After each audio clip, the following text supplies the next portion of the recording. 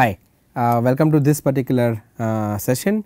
In this session, we will look at the what kind of clinicians that we collaborate with and why it is very important to collaborate with clinicians for the area that we are discussing, right. Also for the topic that you are working and the course that you are taking, right. Many things, right. Advanced neural science for engineers means that you need to understand the area which is brain, and for the brain you require neurosurgeons, neuropathologists. You also require people who understand the brain interface, brain computer interfacing. You require engineers who can understand the signal processing. You require engineers who can develop a band for you, who can develop a probe for you, require engineers who can fabricate sensors for you, right. And of course, the actual gap that is generally identified is when you operate the patient. So, the neurosurgeons are the right set of people with whom we collaborate, and just as much as neurosurgeons are important, so are the neuropathologists, right. So, or pathologists who will help us understanding the who works on the tissue, brain tissues in particular. And because as I said in my previous lecture, right, that the histopathology is the gold standard, studying of tissue is the gold standard, right. So, pathologist role becomes extremely important. So, that is one part of this lecture. The second part is where we will show the different fabrication facilities, and I will be taking you through those facilities in the experimental laboratories with the help of my TAs, and then we will see the sensors that we will be talking about in the first lecture, right, and corresponding systems for that. So, that is the gist. So, if you see the slide, we work with around 32 surgeons right now, and we will be talking more about this set of people, right, which is the neurologist. Neurosurgery, whether it is neuropathologist like Dr. Anita Mahadevan, right, from NIMHANS, or Dr. Vikas from NIMHANS, Dr. Manish from NIMHANS, or Dr. Lingaraju from NIMHANS, or Dr. Shabri Girishan from Ramaiah Hospital. All people are a very important part for the research domain in the area of neural science and engineering. We will be talking a lot about what are the gaps, how do we identify the gaps, and what we are trying to solve in the lectures for this course. However, let us see the other collaborators as well, right. We also work in the area of ENT, endodontics, cardiology, oncology, neurophysiology, neurology, and pediatrics. So, for endodontics we have Dr. Ajay Logani. He is chairing the endodontic surgery department at AIIMS Delhi. We have Siddharth, who is also in the same department in AIIMS. From cardiology we have Dr. Prasanna Simha Mohan Rao. He is a cardiothoracic surgeon, also chairing the same department at Jayadeva Hospital. Deepak is electrophysiologist. We have Dr. Moni Abraham Kuriakos. He is a head and neck oncology, and with him we have Dr. Subramaniam Iyer. So, Dr. Subramaniam Iyer is a head and neck oncologist from Amrita Hospital. We have Narayan Subramaniam. Narayan Subramaniam is head and neck oncologist, chair of the department from Sankara Hospital. We have Dr. Jayant Vaidya, breast cancer oncology from University College London. With Jayant we have multiple papers we have filed, and then also we have multiple papers with Dr. Gayatri Gogoi. We also filed a patent with Dr. Gayatri Gogoi. She is an oncopathologist. With Jayant we have interesting concept on developing the probe that can be used during the intraoperative surgery for breast cancer.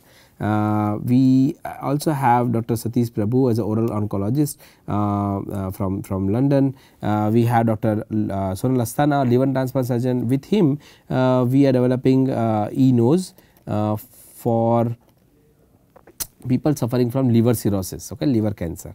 Then we have Dr. Vishnu Kurpad. Dr. Vishnu Kurpad is a breast cancer surgeon from Sankara Hospital. Then we talk about neurophysiology, very important area we work with Mahesh. Mahesh is a neurophysiologist and of course a scientist. He is collaborating with our lab. Dr. Latika Mohan, she heads the AIMS Rishikesh physiology department. We have Pratik. Pratik is Pratik and Niranjan. They are both in the neonatology area, and we work with them in Indira Gandhi Hospital for Child Health. And we have Sanjay Rao. Sanjay Rao, Dr. Sanjay Rao is a pediatric surgeon with Majumdar. So, Medical Foundation, and these are some of the doctors that we work on. Of course, we have ENT surgeon Dr. Manjunath Dandi, with whom we work on this neonatal hearing screening. Now, what is the reason of me talking about all these doctors to you as a part of this course?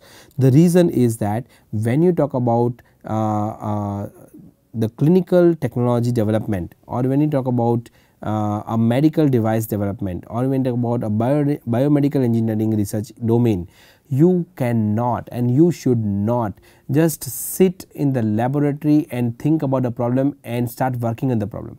The right way of working in this research area or domain is by communicating with the set of clinicians that have actually identify the problems while they are on their duty, right. So, either in terms of surgery, or in terms of diagnosis, or in terms of screening, right, even in terms of delivering the drugs.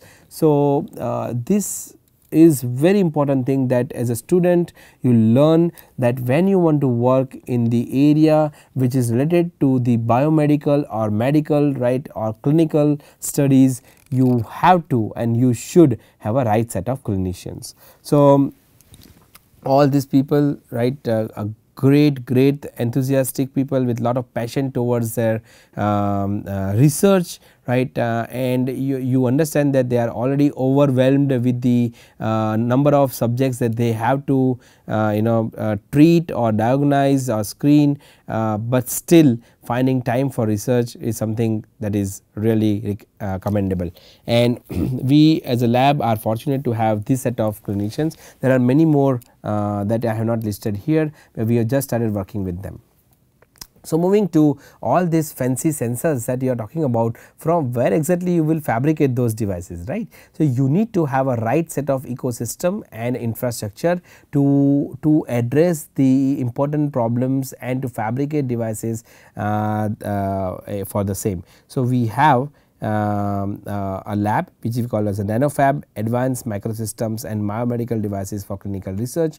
It is in the ground floor of this department. This department is Electronic Systems Engineering under the division of ECS at IISc. So, if you stop by in a group, right, sometime, I can show you some of the facilities that we have.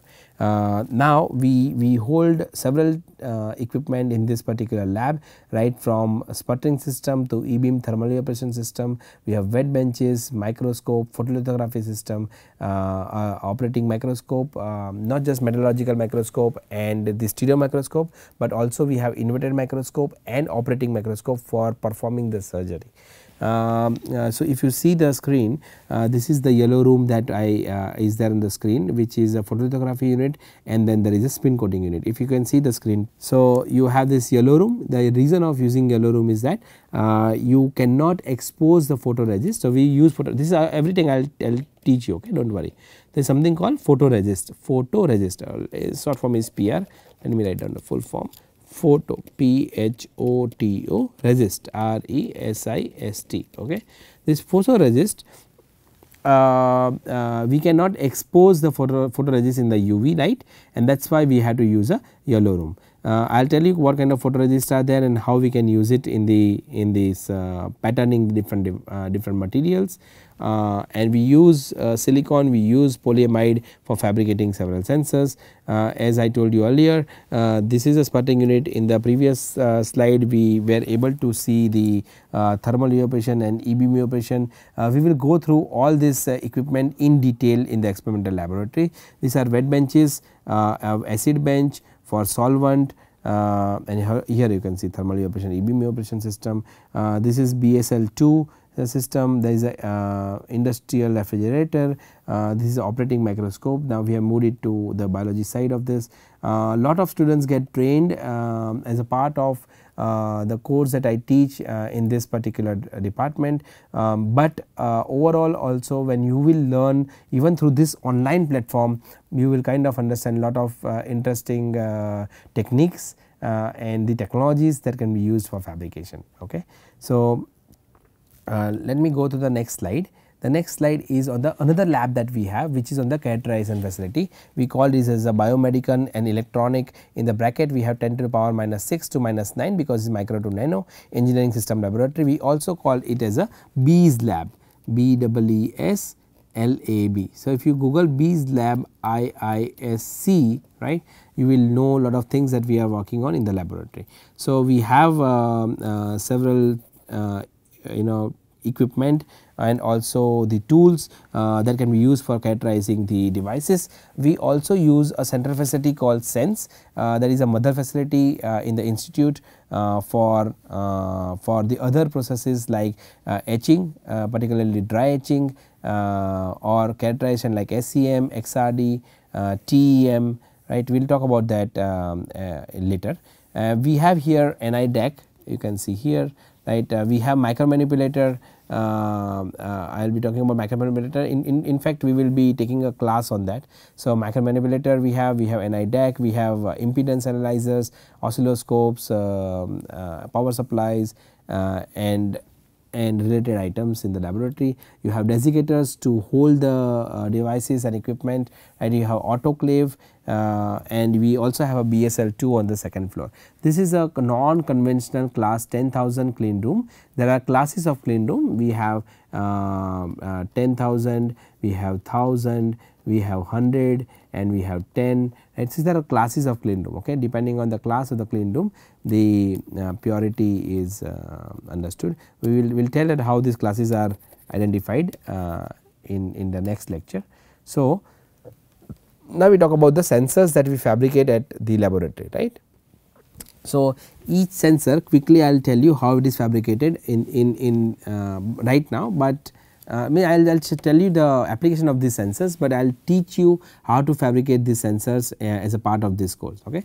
The first sensor that you see here, right, it is having an electrical and thermal sensors into it. So, this is actually a chip. Okay. We can say chip is a chip that is integrated with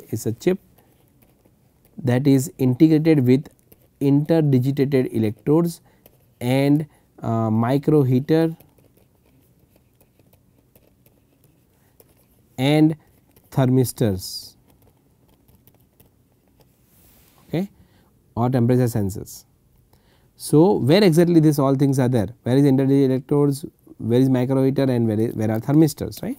So, this all sensors, so we call as sensors, are within this area here. Okay. And when you zoom in, right, you see that the SEM image of that. So, there is a interdigitated electrode right over here, there is a micro heater in the center, and one of the temperature resistors, right, you can see here the thermistors we can say, and there is a trench here. Trench is a pit that you create, so that when you heat the micro heater, this heat should not cause the change in temperature of this particular temperature sensor, right. So, this is how we will use it, I will tell you later. This is one of the chip that we have fabricated in the lab. The second chip that you see in this particular case, it is a gas sensor, but it is not a complete gas sensor because the material that is used to identify the gas is not present, but it is a sensor which is integrated with micro heater and interdigitated electrodes. You can see here the electrodes are in the center, right, and the micro heater surrounds those electrodes. So, everything is fabricated right in this region, which is marked with a white rectangular box, right. So, this is the and then all the gold pads that you see are the contact pads, okay, are the contact pads, and I will teach you. The good thing is you do not even see on the slide, but you learn how to fabricate this thing, okay. I will teach you, do not worry about it. This is the gold, but this is on glass, and again there are lot of interdigital electrodes. Each electrode is about 10 micron in width and 10 micron in spacing. What do you mean by that? So, suppose I just take one electrode and then there is, so let us say we draw a line like this, okay, and then there is second electrode, then there is third electrode, right. You see that the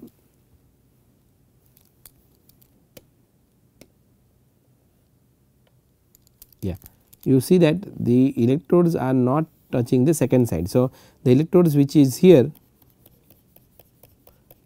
is not touching this line, right. So, what I mean by this line?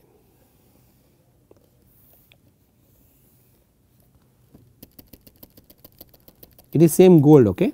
I am just drawing different patterns so that you understand.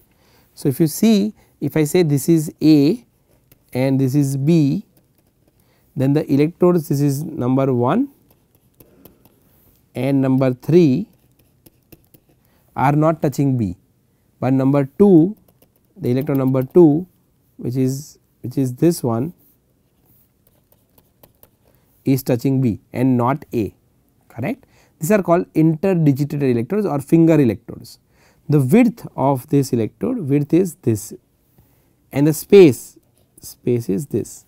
The width and space this is space is 10 microns, that is what I mean. So, when you have this region, when you zoom in, then this is the image, each line is of 10 microns and width is 10 microns, okay. So, we can fabricate this kind of devices with the microfabrication facility that we have in the laboratory, right. Some of the techniques like RI, I will tell you what is RI and other things, that we have to use the other labs. Okay.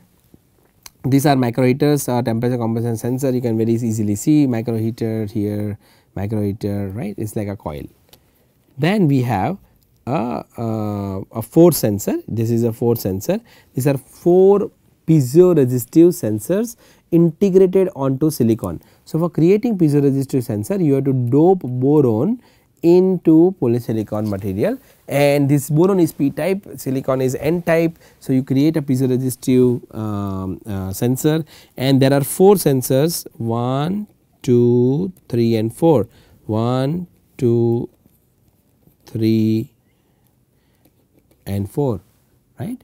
So, 4 sensors are there integrated onto a chip where that makes a force sensor, but this is silicon. So, if you press silicon it will not bend, right. So, you need to create something called diaphragm. This diaphragm is created using bulk micro machining,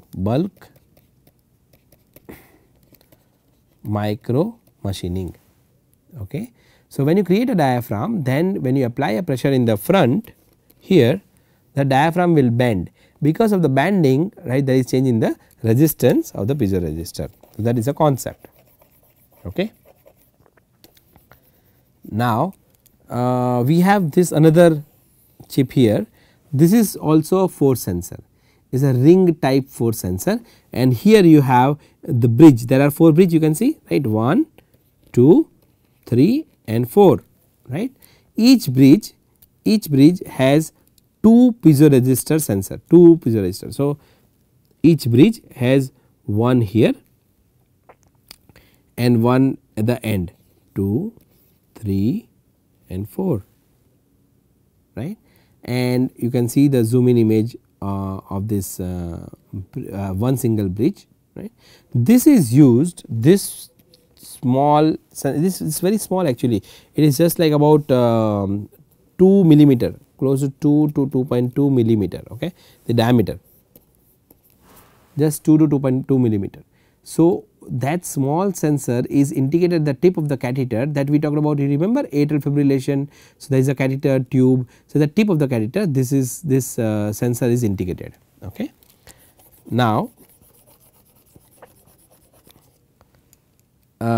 so this is a force sensor, when you apply a force in the ring in the center, right, all the sensors will change uniformly. If you apply a force at a certain end like this end, then those corresponding force sensors would change accordingly. So, it is a very sensitive ring type force sensor with 4 bridges. Now, let us go into this particular side of the slide. We have and we will learn about this, a flexible sensor with 32 electrodes at the tip, this small region here, right. He is having all this design, right. There are recording electrodes, there are contact electrodes, and you can use this by implanting this chip into the rat's brain. Okay. When you implant the chip into the rat's brain, you can measure what we call as a brain signal. But what is brain signal? Something we already learn in either our engineering or science class or in general is ECG, EEG, right, EMG. ECG is electrocardiography, right, or cardiogram. EEG electroencephalogram, EMG electromyogram, right, muscles, right. These are brain signals. This is heart signals, heart.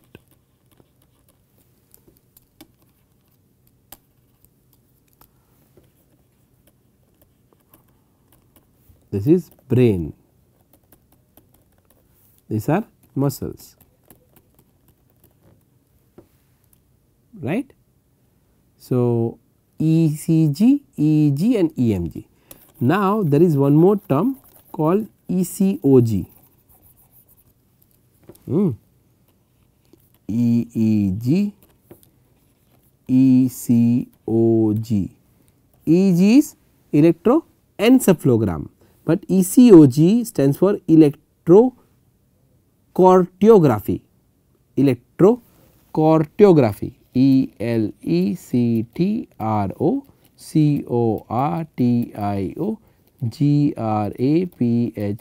electrocardiography. These are ECG signals. When you take the signals directly from the brain, right, not from the forehead. When you take signals from the forehead, from the head, it is like 10-20 system is used for measuring EEG. But when you take the signals, acquire the signals from the brain, then it becomes electrocardiography. Okay. So, for electrocardiography, we have the device that you can see in the screen.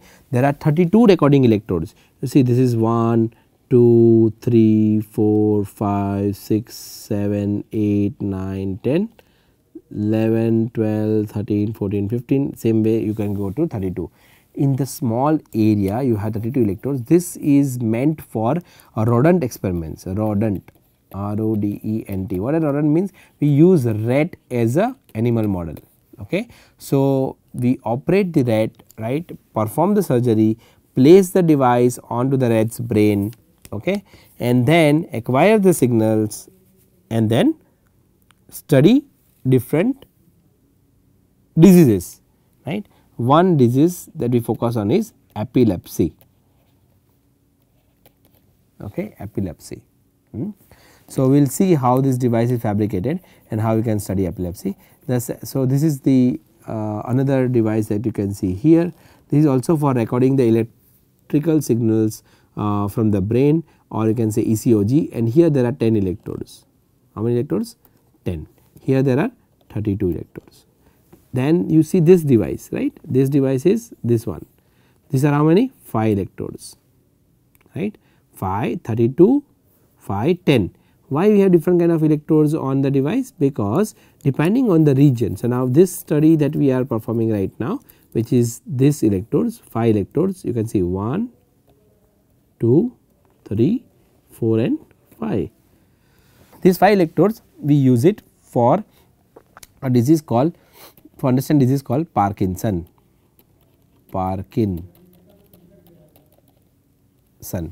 Okay.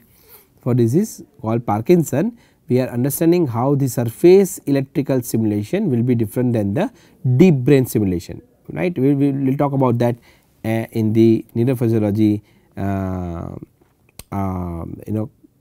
topics, right. What is Parkinson, what is epilepsy, what kind of difficulty is there in the Parkinson, what are the gaps, and for addressing those gaps what are the current techniques and what we are proposing, right. So, all these are not only advanced research, but because the course that you have seen, right, is focused on advanced neural science. So, it should the all the research that I am showing it here, all be teaching would be really of cutting edge technologies that we are working on, and will teach you how it can be used to address gaps in the neural engineering, neural science. So, the point is these devices are placed somewhere between motor area 1 and motor area 2. I will tell you what is motor area as well.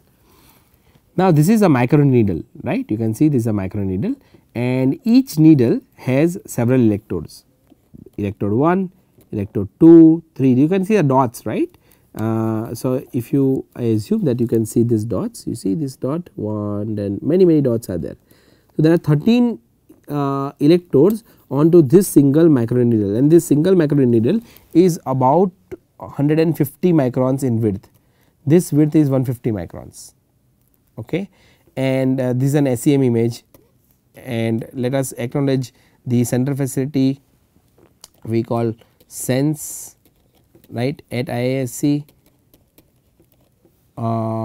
which we have used to fabricate this sophisticated device, because we use something called deep reactive ion etching. We will go through all these terms later, DRIE, deep reactive ion etching. So, acknowledging the center facility of our institute, this is an SEM image of the one single shank with multiple electrodes, not just multiple, but many electrodes, 13 electrodes, and we use this thing to implant in the rat's brain. This device will go in. Okay. Now, when it goes in, it will record several signals from something called cortical column. So, there are arrays, cortex, right, cortex, and there are arrays which makes this cortical column. Each column is divided into 6 layers, 1, 2, 3, 4, 5 and 6. Okay. So, when the needle goes in, so what is the role of column? So, layer 4 is an input layer, 1, 2 and 3 is a processing layer, and 5 and 6 is an output layer. Okay. Input, processing and output. When you put the needle, this needle into this particular column, which we call cortical column, alright, we can record these signals coming from different layers, right, we can record the signals coming from different layers. So,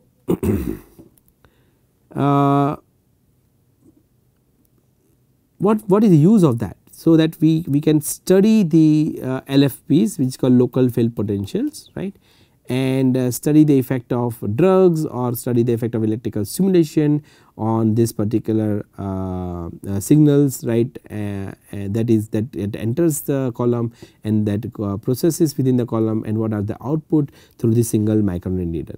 We have single micro needle, we also have, so this column somewhere is about 200 microns, 200 to 250 microns. Okay. So, because it is 200 to 250 microns,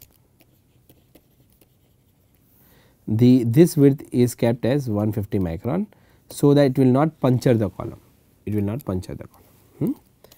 So, now this is about a single needle, but what we can see in the next this particular image, in this image and in this image, what we can see? We can see that there are 4 shanks, right, instead of one single needle or single shank, there are 4 shanks, FOURSHANKS, right, 4 shanks. So, 4 shanks are there, and each shank has multiple tetrodes, 2 tetrodes. Tetrode is, so if you see and understand the neuroscience, right, you have multiple wires fused together to form the tetrode, right. So, you can say that, not like this, at the tip you will see 1, 2, 3 and 4, these are wires that are fused together to form tetrodes. Okay. These tetrodes are used to capture the signal from the brain, from the surface of the brain. But can you have tetrodes on the needle itself? So, we fabricated multiple tetrode on one single shank, that means you have 4 in 1, means 4, tetrode is 4, right. So, 2 tetrodes means 4 plus 4. So, 8 in 1 shank. So, we have how many shanks? 1, 2, 3 and 4. So, 8 into 4 is 32, right. So, 32 tetrodes right, 32 electrodes on to 4 shanks. Each shank has 2 tetrodes, alright. So, 4 shank will have 8 tetrodes, each tetrode have 4 electrodes. So, 8 would be 32, right, 32 electrodes into this 4 shank. So, that is what we can fabricate now indigenously, right, in the institute and of course here. So, these are 3 shank needles, right, these are 4 shank needles, this I told you is are 10 electrodes, these are 32 electrodes, these are 5 electrodes, these are 13 electrodes, right, and these are all 4 shank needles, 4 shank SHANKS, right. So, this is where we are, this is where we are from the chip and sensors perspective. Now, I have not shown you many of the devices in this particular slide, but only sensors, if you have only sensors is not enough, only sensors will not solve the issue, alright. We should have sensors that are supported with electronic systems,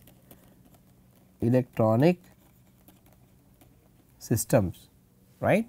Sensors, when it is integrated within the electronic system, then you have a tool to work on, but the whole thing should be within a casing, right. Either it is 3D printing, if you go for additive manufacturing, you go for subtractive manufacturing, finally you have a complete tool that should be integrated with sensor and electronics. So, that is what we work on, and that is why we will talk about the system that we have developed at B's lab, and followed by the course that will start from silicon, how to fabricate device and so on and so forth. So, I will stop here, we will just as a next lecture, right, we will be talking about the systems that we have developed in the laboratory, right, and see how each system when integrated with a sensor, right, or array of sensors can be used to solve important problem in the clinical research area.